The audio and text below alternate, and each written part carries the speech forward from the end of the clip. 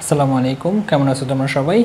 আশা করি খুব ভালো। এই ভিডিওতে আমরা এই টপিকগুলো নিয়ে কথা বলবো, শ্রেণী বর্তনী, তুল্যরোধ এবং সমান্তরাল বর্তনী। এই টপিকগুলো নিয়ে খুঁটিনাটি কথা হবে ইনশাআল্লাহ। তোমাদের বইয়ে চিত্র দিয়ে কিছু ম্যাথমেটিক্স রয়েছে যে কোনো বিন্দুর বিভব কীভাবে বের করতে হয়, ওই ম্যাথমেটিক্সগুলো এই টপিকের পরে আসবে। যদিও বইয়ে এই টপিকগুলোর আগেই ওই ম্যাথমেটিক্সগুলো রয়েছে, কিন্তু এই টপিকগুলো না বুঝলে ওই ম্যাথগুলো ভালো বোঝা যাবে না। সুতরাং আমি এই ভিডিওটা আগে করছি, এরপরে আমি ওই চিত্র দিয়ে কিভাবে কোনো বিন্দুর বিভব বের করতে হয় সেই ভিডিওটা এটার পরে আসবে। তো শ্রেণী বর্তনী কেমন, এর আগের ভিডিওতে আমি বলেছিলাম যে তড়িৎ উপকরণগুলো যখন একটার পর একটা সজ্জিত থাকে, অথবা প্রথম উপকরণের দ্বিতীয় প্রান্ত দ্বিতীয় উপকরণের প্রথম প্রান্তের সাথে, আবার দ্বিতীয় উপকরণের দ্বিতীয় প্রান্ত তৃতীয় উপকরণের প্রথম প্রান্তের সাথে যুক্ত থাকে, তখন আমরা তাকে শ্রেণী বর্তনী বলি। ব্যাপারটা কেমন ছিল, যে এমন যে এটা একটা ব্যাটারি, এটা ধরো প্রথম উপকরণ, এটা দ্বিতীয় উপকরণ, এটা তৃতীয় উপকরণ, রাইট? তো এই যে প্রথম উপকরণের এই যে দ্বিতীয় প্রান্ত দ্বিতীয় উপকরণের প্রথম প্রান্তের সাথে যুক্ত, আবার দ্বিতীয় উপকরণের দ্বিতীয় প্রান্ত তৃতীয় উপকরণের প্রথম প্রান্তের সাথে যুক্ত, যদি এইভাবে সজ্জিত থাকে তখন সেটাকে আমরা বলছিলাম শ্রেণী বর্তনী, রাইট? এখন এই শ্রেণী বর্তনী এবং তুল্যরোধ, তার তুল্যরোধ বের করার আগে কিছু ব্যাপার একটু বুঝে আসা দরকার। যেমন ধরো যে এখানে একটা 40 ভোল্টের ব্যাটারি ব্যবহার করা হচ্ছে, খুব ভালো কথা। তো এই ভোল্টেজের কারণে কী হবে, এর মধ্য দিয়ে একটা তড়িৎ প্রবাহিত হবে, সেটাও ঠিক আছে।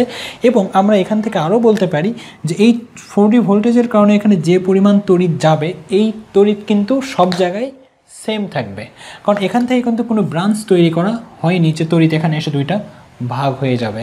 আবার এখানে কোনো ক্যাপাসিটারও নেই যে কিছু পরিমাণ তড়িৎ ধারণ করবে। তার মানে এখানে এই 40 ভোল্টেজের কারণে যে তড়িৎ বা যে মানের তড়িৎটা প্রবাহিত হবে সেটা সবগুলো রোধের মধ্য দিয়ে সেম থাকবে। আমি এটা বলতে পারি যে শ্রেণী বর্তনীর ক্ষেত্রে তড়িতের পরিমাণটা অলওয়েজ সেম থাকে, এটা মনে রাখা খুবই জরুরি। এটা 1 নম্বর পয়েন্ট। এবং এর পরেরটা হচ্ছে তোমার এই যে 40 ভোল্ট, এখন যেটা বলবো সেটা আরও ইম্পর্টেন্ট।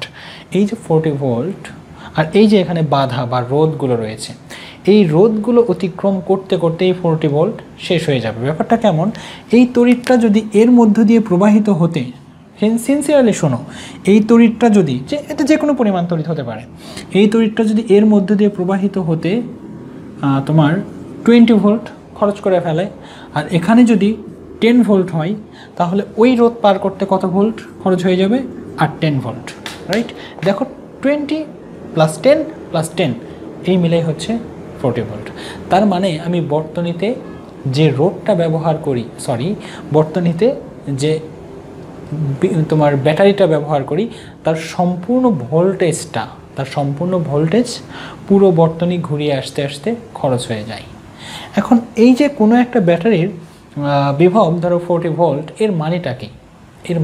এর মানে হচ্ছে 1 কুলম্ব চার্জকে, আমি আগের ভিডিওতেও বলেছি, এখন জাস্ট মনে করিয়ে দিচ্ছি, 1 কুলম্ব চার্জকে কোনো একটা বিন্দু থেকে আবার ওই বিন্দুতে নিয়ে আসতে এই পরিমাণ কাজ হয়। এটা দ্বারাই মূলত আসলে 40 ভোল্ট হোক, 60 ভোল্ট হোক বা 12 ভোল্ট হোক, যেটাই হোক না কেন এটা বোঝাই। তো এখানে এটা বোঝা খুব গুরুত্বপূর্ণ। এই 40 ভোল্ট আসলে প্রত্যেকটা রোধের মধ্য দিয়ে বিদ্যুৎ পাঠাইতে শেষ হয়ে যাবে। ওকে, এটা বোঝাটা খুবই দরকার ম্যাথমেটিক্স ভালো বোঝার জন্য। এবং আরও একটা ব্যাপার আমি তোমাদেরকে বলেছিলাম এর আগের ভিডিওর, সম্ভবত ফার্স্ট ভিডিওতে বলেছিলাম, যে এই ওমের সূত্রতেই বলেছিলাম যে এই যে রোধের মধ্য দিয়ে যে পরিমাণ তড়িৎ প্রবাহিত হবে সেটা তার দুই প্রান্তের বিভব পার্থক্যের সমানুপাতিক। ব্যাপারটা কেমন, যে এই যে এখানে বিভব পার্থক্য কত আসছে দেখো তো, 20 আসছে। তার মানে এটা এখানে এরকম পসিবল যে এই পাশে ছিল 40 আর ও পাশে ছিল 20। এই 40 আর 20 বিয়োগ করলে কত হয়? 20। দেখো এই পাশে তো 40, কারণ এই বিন্দুর বিভব আসলে কত হবে? 40 হবে, কারণ এখানে তো কোনো রোধ যুক্ত করা নাই, সুতরাং কোনো বাধা নেই। বাধা অতিক্রম করতে কোনো ভোল্ট দরকার হবে না, কারণ এখানে তো কোনো, এখান থেকে এই পর্যন্ত কোনো তো বাধাই নেই। তার মানে এই বিন্দুর বিভব আর এখানকার বিভব আসলে সেম বিভব। তো এই যে এটার বিভব দেখাচ্ছি আমি 20, ওটা আসলে বিভব পার্থক্য। এই বিন্দুর বিভব 40 এবং এই বিন্দুর বিভব 20। এই 40 - 20 দ্যাট মিন্স 20। এই রোধের মধ্য দিয়ে তড়িৎটা প্রবাহিত হচ্ছে 20 ভোল্টেজের কারণে। ওকে, আমার কথা কি বুঝতে পারছো? এরপরের টপিক হচ্ছে তুল্যরোধ। তুল্য রোধ কাকে বলে? বলা হচ্ছে বর্তনীতে একাধিক রোধের পরিবর্তে যদি এমন একটি রোধ ব্যবহার করা হয়, এতে করে যদি বর্তনীতে তড়িৎ প্রবাহ মাত্রা এবং বিভবের কোনো পরিবর্তন না হয়, তখন ওই একটা রোধকে ওই অনেকগুলো রোধের তুল্য রোধ বা ইকুইভ্যালেন্ট রেজিস্ট্যান্স বলা হয়। ব্যাপারটা কেমন, যে এই একটা বর্তনী যেখানে দুইটা রোধ ব্যবহার করা হচ্ছে, আমরা এই দুইটা রোধ ব্যবহার করব না, আমরা দুইটা রোধ ব্যবহার না করে একটা রোধ ব্যবহার করব।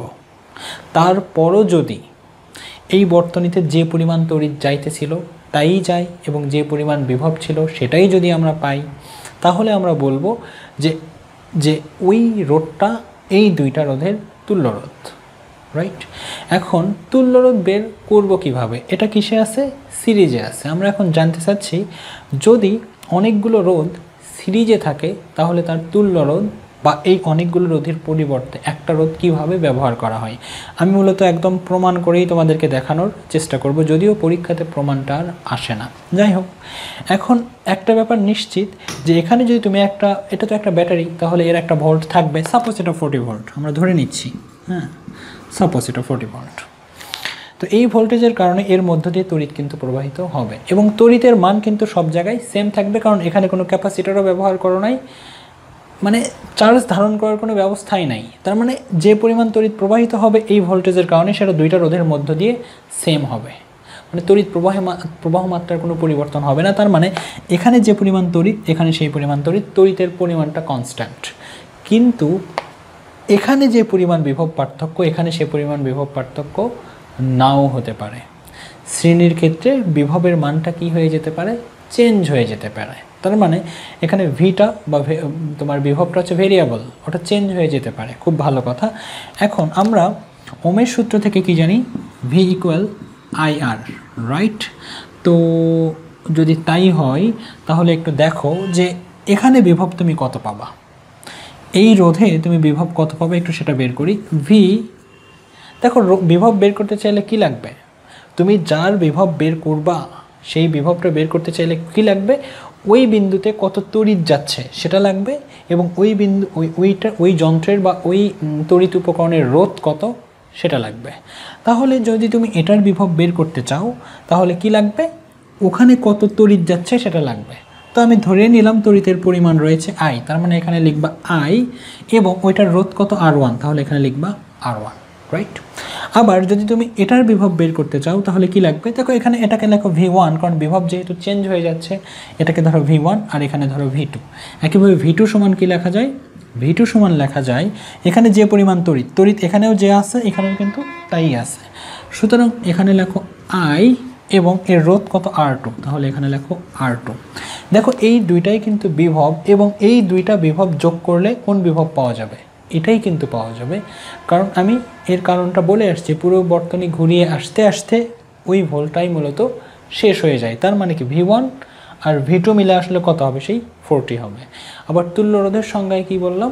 যে একটা রোধ ব্যবহার করলেও তার ভোল্টেজের কোনো পরিবর্তন হবে না। এখানে দেখো একটু সার্কিটটা, যে এটা আসলে কত ভোল্ট?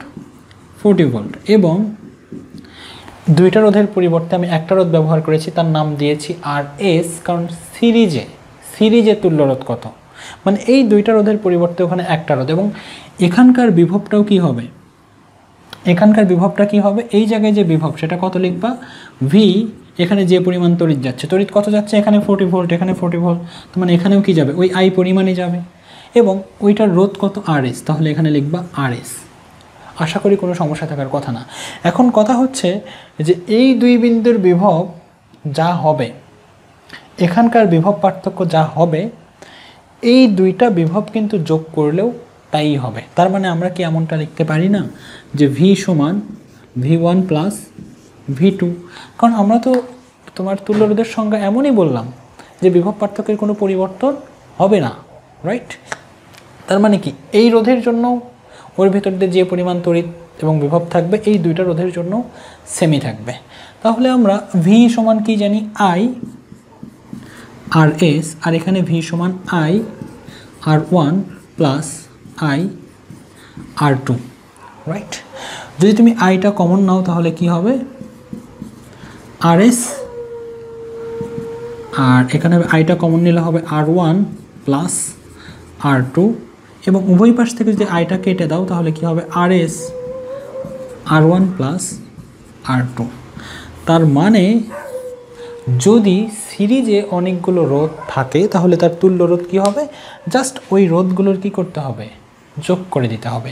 ব্যাপারটা কেমন, যদি তোমার কাছে এরকম একটা সার্কিট থাকে যে বলে দিল যে এটার রোধ 2 এটা 3, তাহলে তুল্য রোধ কত হবে, তুল্য রোধ জাস্ট দুইটা রোধের যোগফল।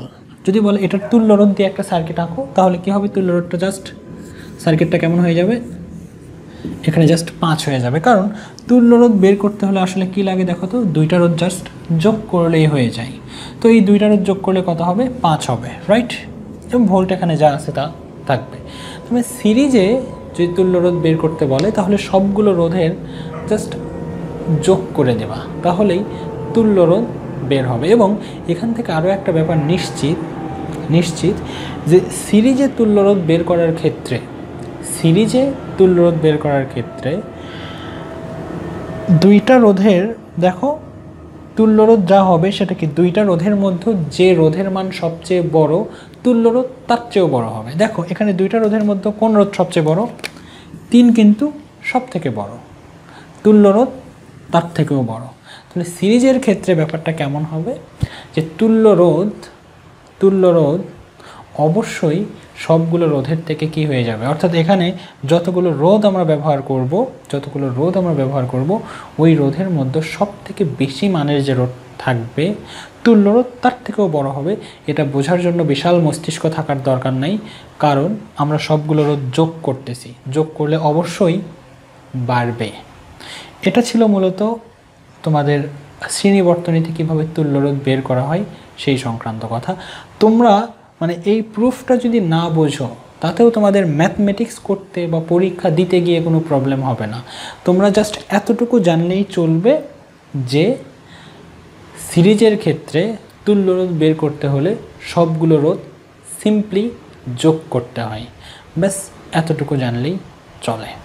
এবং এই সিরিজ বর্তনীর একটা অসুবিধা হচ্ছে, একটু ভালো করে দেখো, সিরিজ বর্তনীর একটা অসুবিধা হচ্ছে সিরিজে যদি উপকরণগুলো থাকে, একটা উপকরণ যদি নষ্ট হয়ে যায় তাহলে মাশাআল্লাহ সবগুলো উপকরণ নষ্ট নয় মানে কাজ করবে না। কিভাবে, যেমন ধরো যে এখানে একটা ব্যাটারি সংযোগ দিয়েছো, হ্যাঁ, ধরো এখানে একটা বাল্ব, এখানেও একটা বাল্ব, যদি কোনো কারণে এই বাল্বটা নষ্ট হয়ে যায় তাহলে ওই বাল্বগুলো আর জ্বলবে না। কারণ কি, যে বাল্বের মধ্যে দেখবে এরকম ফিলামেন্ট থাকে, রাইট।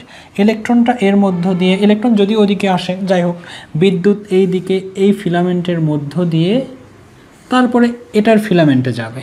তো এখানেই যদি কোনো কারণে ফিলামেন্টটা কেটে চলে যায়, ওইগুলো বাল্ব যতই ভালো থাক কোনো লাভ হবে না। তো সিরিজ বর্তনীর ক্ষেত্রে এটা একটা অসুবিধা, এবং এই ব্যাপারটা মনেই রাখতে হবে তোমাদের। সিরিজের ক্ষেত্রে বিভবের মানটা হবে আলাদা কিন্তু তড়িৎ প্রবাহের মানটা হবে সেম। ওকে, এই ব্যাপারটা একটু মনে রাখো, ম্যাথমেটিক্সের জন্য খুবই কাজে লাগবে।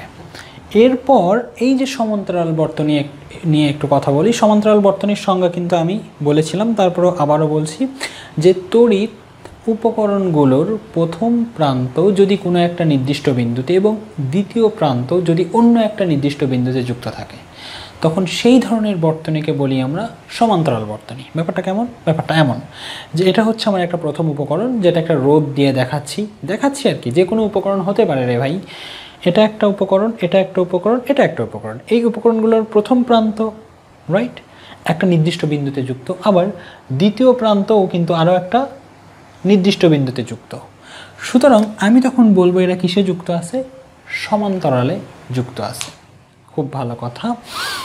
এখন এই সমান্তরালের ক্ষেত্রে ব্যাপারটা কেমন হবে একটু বোঝার চেষ্টা করো। সাপোজ এখানে 40 ভোল্ট দেয়া রয়েছে, রাইট। দেখো তো এই দিকে কি কোনো বাধা আছে, কোনো বাধা নেই। তার মানে এই বিন্দুতে কত কাজ করবে, অবশ্যই 40 ভোল্টই কাজ করবে। কারণ যখনই বাধা পাবে ওই বাধাকে অতিক্রম করতে কিছু পরিমাণ ভোল্ট খরচ হয়ে যাবে। যেমনটি আমি শ্রেণী বর্তনীর ক্ষেত্রে বলছিলাম যে এখানে 40 ভোল্ট যদি তুমি দাও তাহলে কি হতো, এই 40 ভোল্ট এই রোধকে অতিক্রম করতে কিছু পরিমাণ ব্যয় হতো, ওই রোধকে অতিক্রম করতে কিছু পরিমাণ ব্যয় হতো, এবং ওই রোধকে অতিক্রম করতে কিছু পরিমাণ ব্যয় হতো, এবং এই তিনটার ব্যয়টা মিলে আবার 40 হতো। সেই জন্য এই শ্রেণী বর্তনের ক্ষেত্রে এখানে যে ভোল্ট, ওখানে যে ভোল্ট, ওখানে ভোল্ট কি হয়, আলাদা হয়। কারণ সাপোজ এখানে তো 40 থাকবে, কারণ এর আগে তো কোনো বাধা নেই, এখানে 40, এটাকে অতিক্রম করতে সাপোজ লাগলো তোমার 10, তার মানে কি এই বিন্দুতে কত হয়ে যাবে, 30। হ্যাঁ, ভেরি সিনসিয়ারলি শোনো যে আমার মোট 40 দেওয়া আছে, তো এটা একটা বাধা, এই বাধাকে অতিক্রম করতে কত খরচ হয়ে গেল, 10 খরচ হয়ে গেল। যদি 10 খরচ হয়ে যায় তার মানে এই 40 থেকে 10 খরচ হয়ে গেলে এই পরে বিন্দুতে কত পাবা, 30। আবার এই বাধাকে অতিক্রম করতে সাপোজ তোমার এখানে খরচ হয়ে যাচ্ছে, এই বাধাকে অতিক্রম করতে খরচ হয়ে যাচ্ছে তোমার হয়তো 20, তাহলে এখানে তুমি কত পাবা, 30 থেকে 20 বিয়োগ হলে পাবা তুমি 10। তার মানে শ্রেণী বর্তনের ক্ষেত্রে বিভব কিন্তু চেঞ্জ হয়ে যায়। আর এখানে দেখো, এখানে একটা পয়েন্ট আর এখানে জাস্ট একটা পয়েন্ট, এবং এর পরে কিন্তু আর কোনো বাধা নেই, আবার এর আগেও কোনো কিন্তু বাধা নাই। তার মানে এই যে অংশে 40 পাবে এবং এই 40টা সম্পূর্ণটার জন্যই খরচ হয়ে যাবে, এই 40টা সম্পূর্ণ রোধ, এই 3টা রোধের জন্যই খরচ হয়ে যাবে।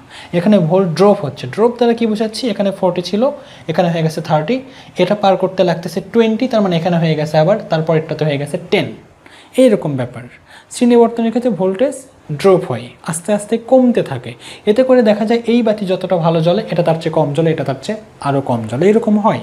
বাট এখানে দেখো এই 3টা রোধ কিন্তু একই ভোল্ট পাচ্ছে, এখানে যদি কোনো আবার রোধ থাকতো সেক্ষেত্রে ভোল্ট কমে যেত, যেহেতু নেই তার মানে এই 3টাতেই সেম ভোল্ট পাবে। দ্যাট মিনস আমি এটা বলতে চাচ্ছি সমান্তরাল বর্তনের ক্ষেত্রে ভোল্টেজের পরিমাণ সেম থাকে। এতক্ষণ যদি চিল্লাইলাম এটাই বোঝানোর উদ্দেশ্য ছিল যে সমান্তরাল বর্তনীতে ভোল্টেজ থাকে সেম, বাট এই ভোল্টেজের কারণে যে পরিমাণ তড়িৎ প্রবাহিত হবে সেই তড়িৎ কি এটাতে যাবে নাকি এটাতে যাবে না, 3টাতেই যাবে। তার মানে কি তড়িৎ যদি এখানে 10 অ্যাম্পিয়ারও হতো, ওই 3টাতে কি হয়ে যেত, ভাগ হয়ে যেত।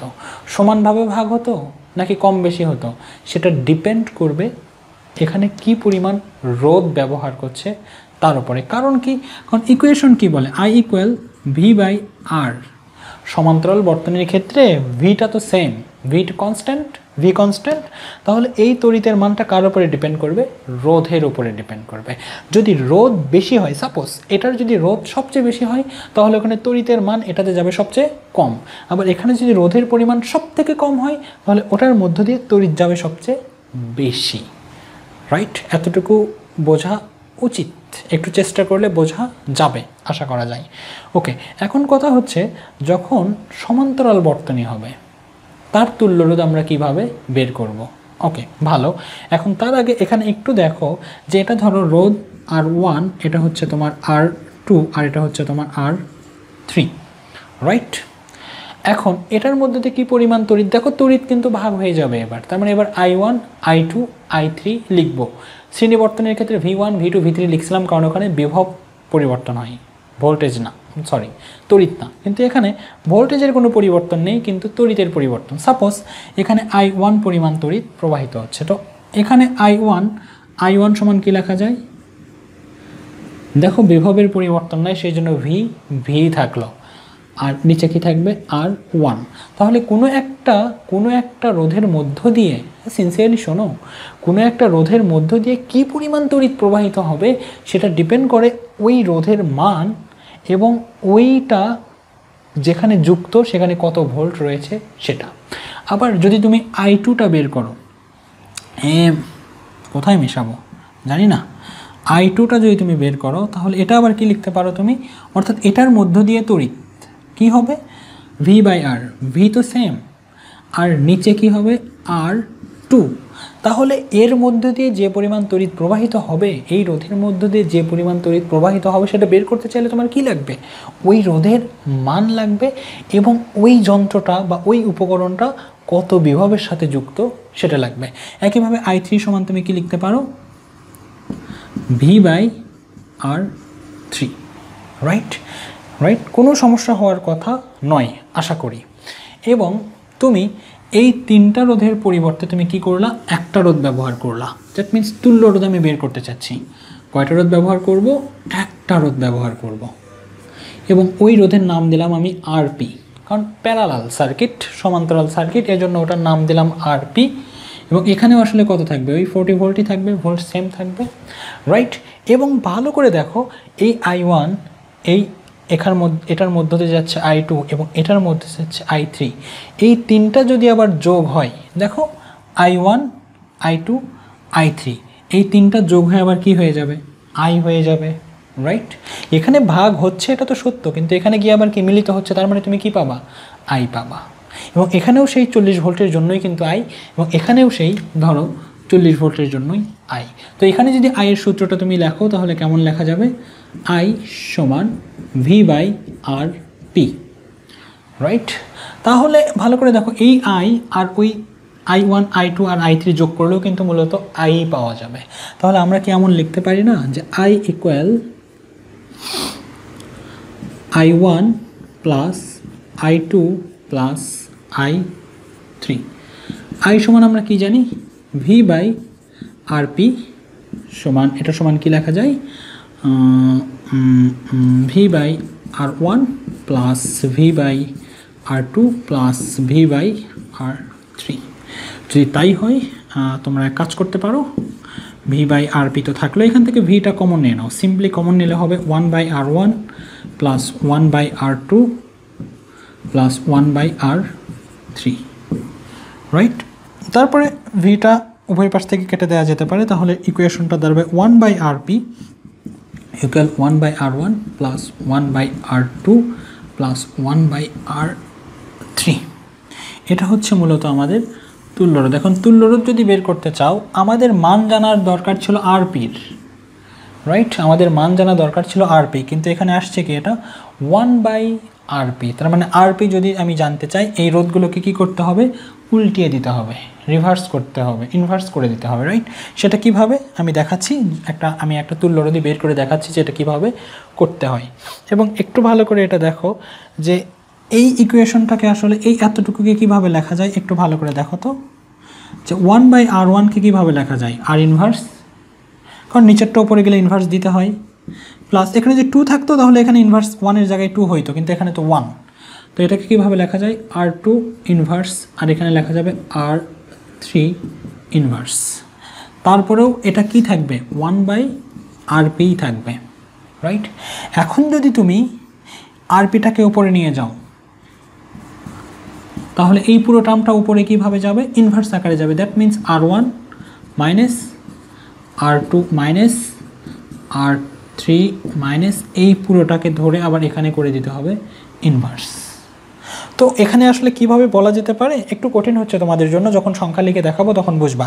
এখানে আসলে কিভাবে বলা যেতে পারে যে সমান্তরাল বর্তনীর জন্য তুল্যরোধ বের করতে চাইলে প্রত্যেকটা রোধের ইনভার্স করে, প্রত্যেকটা রোধের ইনভার্স দেখো একটু প্রত্যেকটা রোধের কি করো, ইনভার্স করো, সেই ইনভার্সগুলোকে যোগ করো এবং ওই পুরো যোগফলটাকে আবার ইনভার্স করো, তাহলেই তোমার কাজটা হয়ে যাবে। আসলেই কিন্তু তাই, 1/R1 1/R2 1/R3 এগুলোকে ইনভার্স করে দাও, R1 inverse, R2 inverse, R3 inverse, right. এবং তখনও কিন্তু এটা 1/RP রয়ে গেছে, আমাদের কাজ 1/RP নয়, আমাদের কাজ RP। তার মানে এই RP যদি আবার তুমি এখানে নিয়ে যাও, এই পুরোটা আবার উপরে উঠে যাবে। উপরে উঠে যাবে কিভাবে, -1 দিলেই সেটা আসলে উপরে উঠে যায়। এই যে যেমন ধরো -1 দিয়ে সেটাকে আমরা উপরে উঠাইলাম। তার মানে কেউ যদি খুব কনফিউশন করার জন্য তোমাদেরকে বলে যে তুমি এক লাইনে বলো সমান্তরাল বর্তনীর জন্য তুল্যরোধ কীভাবে বের করতে হয়, তুমি বলবা যতগুলো রোধ থাকবে তার আগে ইনভার্স করে সেগুলোকে যোগ করে যোগফলটাকে আবার ইনভার্স করতে হবে, তাহলে আমাদের সমান্তরাল বর্তনীর জন্য তুল্যরোধ বের হবে। আমি একটা অঙ্ক করাই, একটু দেখো। এখানে দেখো একটা সার্কিট যেখানে দুইটা রোধ সমান্তরালে রয়েছে, একটা হচ্ছে 2 আর একটা হচ্ছে 3। তোমাকে বললো এই সার্কিটের বা এই রোধগুলোর তুল্যরোধ কত হবে। সিম্পলি আমরা কি জানি যে ইকুয়েশন কি বলে, 1/RP equal 1/R1 plus 1/R2, right. তো আমরা এখান থেকে কি লিখতে পারি, 1/2 প্লাস 1/3, রাইট। এখান থেকে কি লেখা যায়, 6 হলে এখানে হবে 3 প্লাস 2, দ্যাট মিন্স 5/6। এই 5/6 আসলে কার মান আসছে, 1/RPর মান। আমার কাজ 1/RP নয়, আমার কাজ হচ্ছে RPর মান বের করা। তার মানে এটা যাবে উপরে, এটা আসবে নিচে, এবং একইভাবে 6 যাবে উপরে, 5 আসবে নিচে। দ্যাট মিন্স RP কি হবে, 6/5। ওকে, ভালো। তুমি যদি এটাকে এভাবে লিখতে তাও হতো যে RP equal RP equal R1 inverse R2 inverse পুরোটার ওপরে আবার ইনভার্স। ওকে, দেখো R1 ইনভার্স এটা কীভাবে লেখা আছে? R1 ইনভার্স মানে কি? R1 কত? 2, তুমি 2 এর ওপর দাও ইনভার্স। R2 কত? R2 কত? 3, 3 এর ওপরে দাও ইনভার্স। পুরোটাকে কী করে দাও? ইনভার্স। খুব ভালো কথা। এখন একটু দেখো যে 2 এর ওপরে ইনভার্স 1 মানে কি? এটা আসলে 1/2, রাইট? 3 এর ওপরে ইনভার্স মানে কি? এটা আসলে 1/3। কারণ কোনো একটা যেমন ধরো A ইনভার্স 2 যদি লেখা থাকে তো ইনভার্সের জন্য ওপরে আসে 1 এবং A এবং তার উপরে পাওয়ার কত রয়েছে? 2। শুধু এভাবে লিখতে হয়। তাহলে 2 এর ওপরে যদি 1 থাকে তো মাইনাসের জন্য এখানে 1 এবং এই 2 থাকলো নিচে এবং 2 এর ওপরে পাওয়ার 1, সেই জন্য এখানে থাকবে 1, যেটা আমি দেখাচ্ছি না। পুরোটার ওপরে এখানে কত রয়েছে? ইনভার্স। খুব ভালো কথা। এরপর এটা কত আসবে? 6, রাইট? 6 যদি হয় এখানে কত আসবে তোমার? 3 + 2, তার এটা কত হবে? 5/6, রাইট? 5/6 এর ওপরে করে দাও ইনভার্স। ইনভার্স যদি করে দাও তাহলে এখানে কেমন হবে একটু ভালো করে দেখো যে 1/5/6, রাইট? এবং এই জায়গা থেকে কেমন আসবে? আরপিটা কত আসছে এখানে? 6/5 আসছে, রাইট? ওকে, এখন একটু দেখো 1 লিখলা, এই ভাগটাকে করে দিলা গুণ, তাহলে এই নিচের সংখ্যাটা যাবে উপরে, উপরের সংখ্যাটা আসবে নিচে। অলওয়েজ আবার কি হবে? এটা সেই 6/5 হবে। তার মানে তুমি এই প্রসিডিউর করো আর এই রকম প্রসিডিউর করো, যেটাই করো না কেন 6/5 আর 6/5 একই হবে। কিচ্ছু করার নাই, রাজি থাকলেও ইয়েস চাপুন, না থাকলেও চাপুন। ওকে, তো তোমরা এইভাবেও বলতে পারো যে প্রত্যেকটা রোধে ইনভার্স করে তার যোগ করো, যোগফলটাকে ইনভার্স করো, তাহলেও তুল্যরোধ পাওয়া যাবে। সেটা সমান্তরাল বর্তনীর জন্য। আর শ্রেণী বর্তনীর জন্য সিম্পলি যোগ করো। ওকে, আর সমান্তরাল বর্তনীর ক্ষেত্রে তুল্যরোধের ব্যাপারটা একটু খেয়াল রাখবা। সেটা হচ্ছে তোমার সমান্তরাল বর্তনীতে তুল্যরোধ বর্তনীতে যতগুলো রোধ ব্যবহার করেছিলে তার মধ্যে সব থেকে কম মানের যে রোধ ছিল তুল্যরোধ তার থেকেও কম হবে। ব্যাপারটা কেমন ছিল? ব্যাপারটা আসলে এমন যে এখানে একটা রোধ ব্যবহার করেছো তুমি 500 ওহম এবং এই জায়গায় একটা রোধ ব্যবহার করেছো তুমি 1 ওহম, রাইট? তাহলে এটার তুল্যরোধ যেটা হবে সেটা 1 এর চেয়েও ছোট হবে। এটাই বলছি আমি যে এটার যদি তুল্যরোধ তুমি বের করো তাহলে এই দুইটা রোধের মধ্যে সবচেয়ে কম যে তুল্যরোধ তার থেকেও কম হবে। এই ব্যাপারটা একটু তোমাদের মনে রাখাটা জরুরি। এখন এই কিছু আজাইরে কাজ করি, হ্যাঁ, কিছু সার্কিট দাগিয়ে রাখছি আচ্ছা মতো ইচ্ছা মতো। জাস্ট ফাইন্ড আউট করব এরা কি শ্রেণীতে আছে নাকি সমান্তরালে আছে। প্রথমে আসো এটা একটা রোধ, এটা রোধ, দুইটা রোধ। এরা কিসে আছে? এরা পরস্পর সমান্তরালে আছে। কেন? কারণ সমান্তরালের সংজ্ঞায় কি ছিল? প্রথম প্রান্ত একটা নির্দিষ্ট বিন্দুতে, দ্বিতীয় প্রান্ত আরও একটা নির্দিষ্ট বিন্দুতে। তাহলে এই যে এই রোধ এবং এই রোধের প্রথম প্রান্ত এটা, এটারও প্রথম প্রান্ত এটা, এবং এটার প্রথম প্রান্ত এবং এটারও প্রথম প্রান্ত একটা নির্দিষ্ট বিন্দুতে যুক্ত এবং দ্বিতীয় প্রান্তটাও একটা নির্দিষ্ট বিন্দুতেই যুক্ত। সুতরাং আমরা বলতে পারি এরা কিসে রয়েছে? ডেফিনেটলি এরা সমান্তরালে রয়েছে। তো সমান্তরালে থাকলে কি করতে হবে সেটা তো দেখালাম, সেটা করো। সেটা করলে এই সার্কিটটা কেমন হবে? এই দুইটা রোধের পরিবর্তে এখানে হয়ে যাবে একটা রোধ এবং এরপর এরা কিসে রয়েছে? শ্রেণীতে। কেন? কারণ প্রথম উপকরণের প্রথম প্রান্ত আর প্রথম উপকরণের দ্বিতীয় প্রান্ত দ্বিতীয় উপকরণের প্রথম প্রান্তের সাথে যুক্ত, পরপর রয়েছে। সুতরাং এরা রয়েছে শ্রেণীতে। শ্রেণীতে থাকলে কি করতে হয়? সিম্পলি যোগ করে দিতে হয়। যোগ করে দাও দুইটা, তাহলে আসবে একটা। ওকে, আমি অঙ্ক করাবো সৃজনশীলে গিয়ে, আপাতত করাচ্ছি না। আর নিজেরাই তো যোগ বিয়োগ পারো না, এত করায় কী হবে? যোগ বিয়োগ একটু করে নিও, যদি বোঝা থাকো তাহলে প্রবলেম তো হওয়ার কথা না। এখানে একটু ভালো করে দেখো যে এটা একটা রোধ, এখানে রোধ, এখানে রোধ, এখানে রোধ, ভালো। এখন কথা হচ্ছে যে এইটার সাথে এরা কীভাবে আছে এটা একটু দেখার বিষয়। অনেকে এই জায়গায় যে ভুলটা করে দেখো, এটার সাথে ওই দুইটাকে রাখো সমান্তরালে। না, সমান্তরালে কীভাবে থাকে?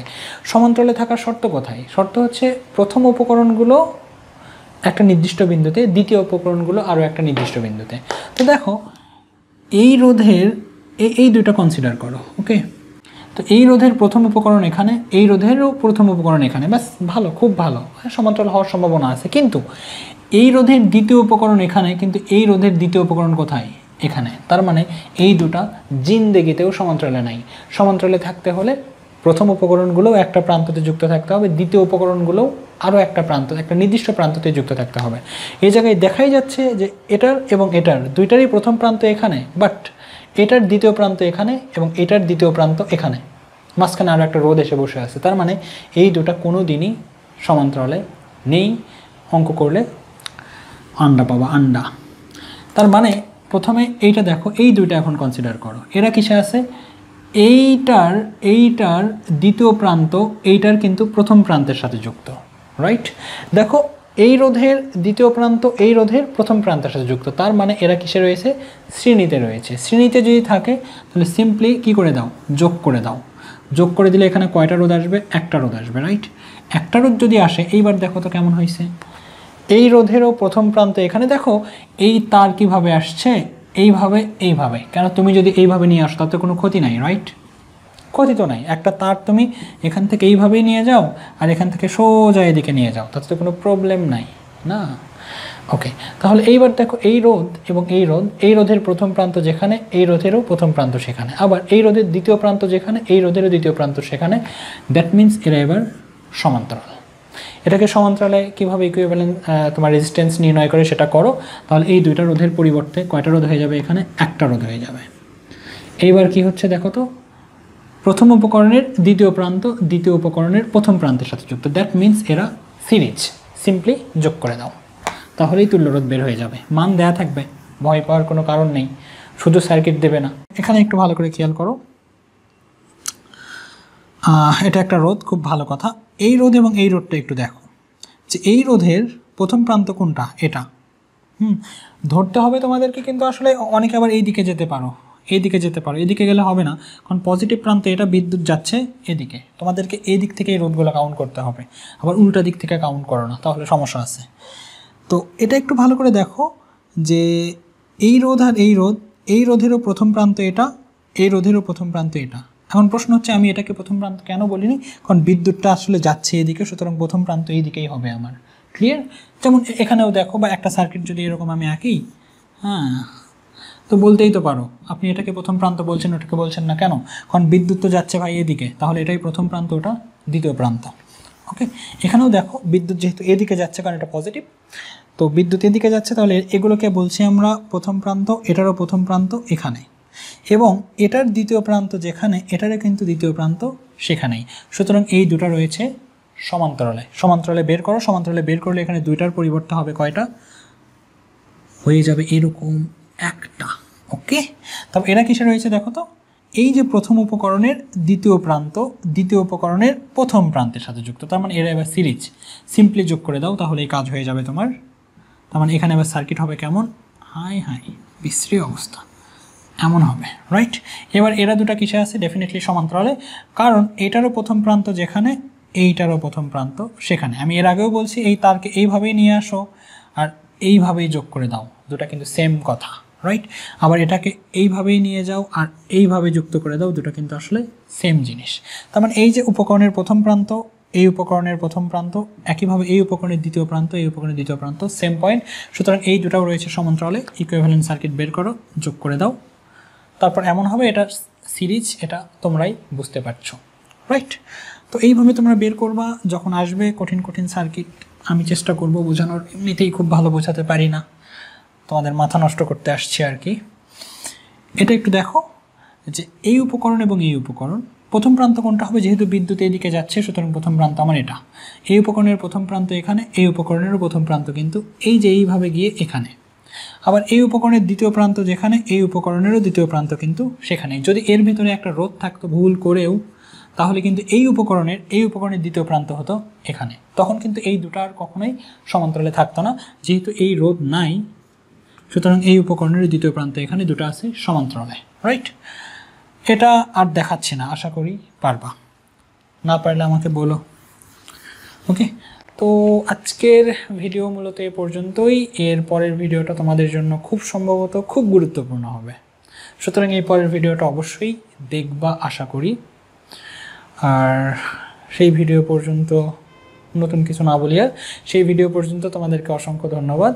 তোমাদের সবার সুস্বাস্থ্য কামনা করছি এবং সুস্বাস্থ্য কামনা করে এখানেই শেষ করছি। আসসালামু আলাইকুম।